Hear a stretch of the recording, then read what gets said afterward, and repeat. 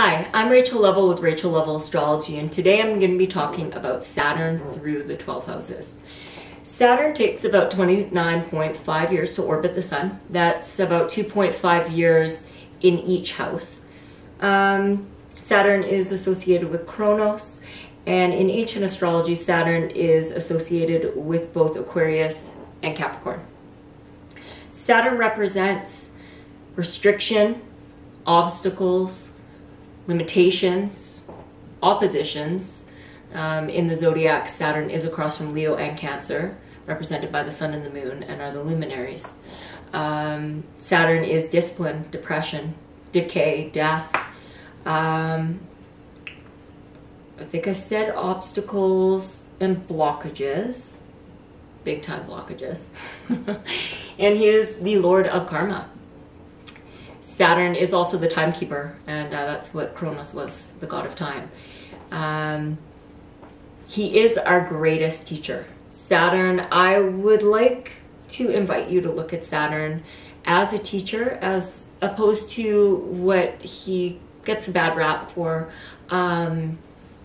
His transits tend to be quite difficult, especially on the angles and the 8th house. But the transits, they do tend to be hard, but I really want to invite you to look at Saturn as one of the greatest teachers that we have, one of the biggest soul's evolution that you're going to experience. Saturn builds brand new foundations. Saturn leaves many gifts at the end of his transit, at least from my experience and from what I've seen. You know, wherever Saturn's transiting, whether it be in friendships, money, joint finance, or higher education, you know, whichever house he's going in, if there are blocks or if there are holes in these situations, in these themes of your life, Saturn comes in and he forces a spotlight on it, and he forces you to restructure these areas of your life. So if he goes into the house of friendships and you have you know, friendships that are no longer serving you, you're probably going to see the end to those friendships, or and get new friendships that are healthy for you and that help you. Same with relationships, same thing. If he goes into the house of finance or joint finance and you know, this area needs mad restructuring, by the end of that transit, you're going to be in a completely new place where it comes to finances and joint finance. So I really, when I look at Saturn, I look at him like not just the teacher, not the favorite teacher, like not the grade 2 teacher that you go in, he's just like rainbows and butterflies and you know, you just love being in his class. It's not that teacher, no. He is the college professor that you go in. It's very serious. It's a very serious tone, and you know, there's no goofing around in the class. But when you finish that class, when you leave, you have a brand new understanding that is bulletproof, solid foundation on whatever it is that you are learning from him. So yeah, I'm gonna go through all of the houses, and this is my first series. I was really drawn to do Saturn. I'm very drawn to Saturn. The biggest changes in my life have come through my Saturn transits. They have been, you know, they've restructured me as a person, and you know, he is the Lord of Karma, and you know, paying back karma is it's not easy, but there's freedom in that. You know, there is so much freedom in paying off karma and in paying our dues, and building solid foundations in all areas of our life. So you know, I find Saturn, or I think of Saturn as a blessing. I'm sure he's not done with me. Yeah, so I'm going to go ahead and go through the 12 houses. If you don't know what house Saturn is, you're going to go by your rising sign. and you can find that on astro-seek.com. You can go ahead and find your rising sign, and if you drop a comment below, I can let you know which house Saturn is transiting in your chart. And that's it. Have a wonderful day.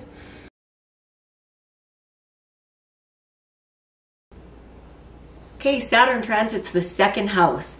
This is your livelihood and your possessions. In ancient astrology, this was known as one of the bad houses, along with the 8th, 6th, and 12th. But I think most people agree it is the lesser of the bad houses. So it was known as the gate of Hades and the idle place. And where that comes from, it's that you're waiting to emerge from the underworld, being in the second house, and you're moving from the helm, from the angular first house, but you're being pulled back by primary motion. So it's kind of like this idling sensation of kind of wanting to move forward, but kind of being pulled back and sort of being stuck. So your topics will include livelihood, how you make your money, income, expenditures, time, money again, energy and resources, and the job, how we are making a living, investments, food, possessions, material resources, future growth, and building foundations for your material future. So are you being valued at work? Are you being paid your value? Are you being overpaid? These things will come into the spotlight. If you've been giving too much and not getting back, maybe you have your own business and you are giving a lot away, it's going to tighten. Maybe your finances will rise and you will need to be making more money. So you'll start to need to ask for your worth, or, however that works, your worth will come into question, your value. Am I asking what I'm worth? Are you asking too much? I think in most cases, most people kind of don't ask what they're worth, but I could be wrong there. So it's probably more that you're worth more than you are giving. So yeah, that's going to come into highlight. It's all about money, possessions, and material wealth. So with Saturn here, he's just trying to put structure down in how you make your money. So the 8th house, the opposite is the 8th house, and that's other people's money, shared resource finances. This is about you. This is about how you make your money. Are you being a good employee? Are you really putting in those hours? Are you putting in that dedication? Could you be putting in more effort? Do you need to structure yourself better at work? Do you need to be more disciplined? These questions all might come up as Saturn transits your second house. What are you spending? What's your budgeting like? What are you spending? What's your income to your outgoing? How much time are you giving for the money that you are allotting? Like, is it worth it? Is all of this worth it? What energy are you putting out? You may decide to leave a job and get a new job. It's something that is more gainful employment for you, something where you feel more valued, or a higher paying job. That definitely could happen. You could get promoted, absolutely, during this time. You could be demoted, but probably less likely. But Saturn does bring as I said in the beginning, there's trials and tribulations. So I just see that more than likely, expenses and expenditures are going to be looked at. You're going to look at how much money you're making and your material possessions, and you're going to outweigh everything up. If you have to leave a job, you're going to leave. Now, if you're not working and say you're a stay-at-home mom, or you're retired or whatnot, when Saturn transits this second house, you're going to look at more of the value of, are people valuing you for, a stay-at-home mom? Are you being valued within the home by the children or by your husband or partner, or whatever that looks like?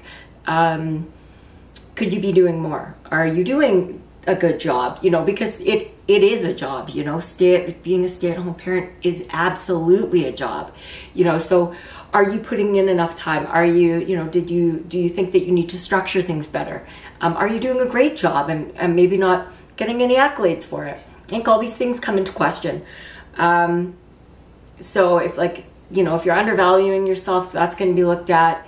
And, you know, all in all, this house to do with money, and is to do with money, our possessions, and it's probably a bit of an uncomfortable house, probably why the ancient astrologers actually called it one of the, you know, bad houses, is, you know, whenever anything's to do with money, it can hold heavy weight for us, right? So if there are changes in finances that are not in our favor, that's definitely something that's harder to walk through. So as Saturn transits this second house of yours, I wish you all the best, and work hard, and yeah, I'll see you in the next video.